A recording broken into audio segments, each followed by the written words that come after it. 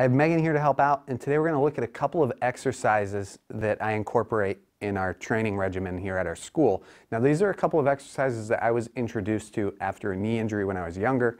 It's something I struggled with as far as overcoming it in my martial arts training, and as a result of that and of actually seeing several students through the years struggle with knee problems themselves, we've incorporated these exercises in our training routines. Like I said, I want to share them with you today. Now, what you're going to find when it comes to injury prevention protocols, you're going to want to work on, whether it's lower body or upper body, a lot of stability training, teaching your muscles to stabilize your joint throughout a range of motion, as well as proprioception, which is developing an awareness of your joint in space. And again, we're going to go through a range of motion with our exercises. The first one is actually going to be a little bit more stationary. I'm going to have her demonstrate. You're going to stand on one leg, and now lean forward and reach out, and then stand back up. This is a hinge, and you can do it two ways. So do that again. So we're leaning, and we want to remain rather straight with the leg that we're standing on as we do this exercise. But again, we are working on stabilizing. We don't want the leg rotating in. We want to maintain proper alignment with our knee and our foot. And there's a second version really quick that I'm going to show you, which is you can bend down and touch the floor as you do it. And so that's the first exercise. Now, you can make this a little more interesting by adding a fitness ball into the mix. And she can lean forward and reach out with the ball and then stand up. Or she could reach down and touch the floor with the ball and again stand up. So that's the hinge. The next exercise is the single leg squat. Again on one leg. Now we're going to get a little bit more detailed here. So go ahead and squat down as you reach out. Yep, and that leg can kick out a little bit more behind you as you do so. So squat down. Now when she's squatting down, couple of key components to this. If you don't pay attention to these things, not only are you going to be doing the exercise wrong and not gaining the benefits of injury prevention, but you could cause an injury. And so a couple of things. You want to make sure your knee is in line with your toes. You don't want it going out, and it looks like hers was rotating out a little bit. It's usually more common for people to rotate in, but both can happen. So you want to keep that alignment where your knee is straight in line with the toes, and you don't want your knee to go in front of the toes as you squat down. So that's part of the reason for this sort of stepping back, so that as you lean forward a little bit, you want to push, just like if you're doing a regular squat, your butt kind of pushes back to give you that balance so that your knees aren't shifting forward. Okay, so we have the single leg squat and we have the hinge.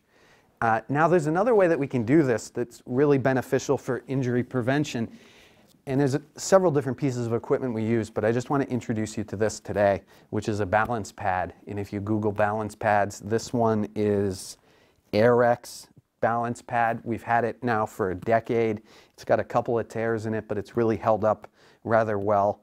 And this is going to be like standing on Jell-O. Although it's a little bit cold in here today, it feels kind of frozen, so I don't know, it might not be that difficult to stand on today.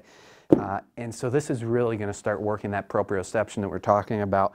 Now she's going to have to stabilize to a much greater degree. Okay, so let's have you just do a single leg squat. Of course, you can do both of these on the balance pad. And so reach out and then in as you squat down. Go ahead. Okay, well, she got through one without stumbling. I was actually surprised because this is really, really challenging even to some of the more advanced students, and we haven't been doing it enough recently. So we're going to have to start introducing this back into our training. Okay, so there's the balance pad. One final piece of equipment that you can use for this, so you can just leave the ball there, and that is the cables. These sort of stretchy elastic cables, which are great for many of these exercises. So grab on tight. We don't want this going into the wall. Both hands. And now do a hinge. So pull the cable in and now lean forward and reach out. And again, work that stability. This is going to make it more challenging now that she has that tension that she's going to be working against. And especially with the squat, but both exercises, it's going to load the leg that you're standing on a little bit more. So the squat is going to have a little bit more to it. So go ahead, one leg, do the hinge, bend forward, and then stand back up, and go ahead, do a squat too. So we squat down, and you feel a difference, right, as that's pulling. Now we could take, we're not going to do it because it's simple for you to infer how it would work, But we could take that balance pad, have her stand on the balance pad, and combine it with the cable, and then you got one heck of a challenging exercise, okay? But again, of course, when you're doing these, find something that you can hook them up to, but make sure you have good cables. We did this once with a cheaper brand, and it snapped. I had a buddy of mine actually using it years ago, more than a decade ago. We were doing a different exercise. It was attached to him, and the cable snapped and smacked him, and he was always a little bit apprehensive about these exercises after that moment. So make sure you have good quality cables. These are Lifeline cables, and they've served us well over the years. They last quite a while, and they're pretty durable. So you're going to want something to hook it up to, and again, you want to make sure that that attachment is secure too, not just that you have good cables that won't snap, but you, like I said, make sure you have a secure attachment. Okay?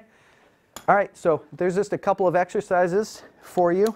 As far as injury prevention, we looked at the hinge, which will help develop hamstring strength, and it's going to help develop, both of these are going to help develop your stabilizers as far as single leg stability and that proprioception, that proprioceptive awareness. And we did the single leg squat, which is going to target the quadriceps a little bit more. Okay, so that'll be it for this tip. We'll come back in a future video and look at some other equipment that we use, as well as some additional exercises that we incorporate for injury prevention. I hope you guys enjoyed. See you soon. So grab on tight. We don't want this going into the wall.